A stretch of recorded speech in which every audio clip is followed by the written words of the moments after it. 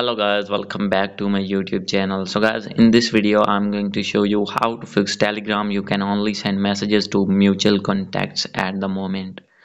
So guys, if you want to send any message on Telegram to your friend or any other and facing this type of issue, then I'll help you how to fix this problem. So guys, you can easily fix this problem. So let's start without wasting any time. So guys, simply first of all you need to save that numbers in which you want to send messages.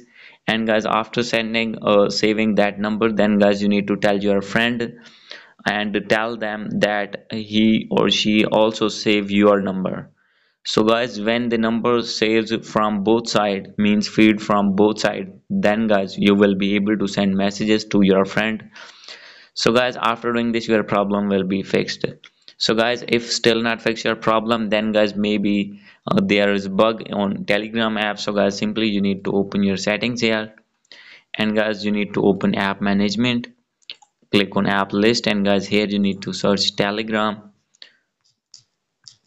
So guys, after searching Telegram you need to open your Telegram, click on storage and cache, and guys you need to clear cache. And after doing this you need to go back, and guys second is you need to update your Telegram.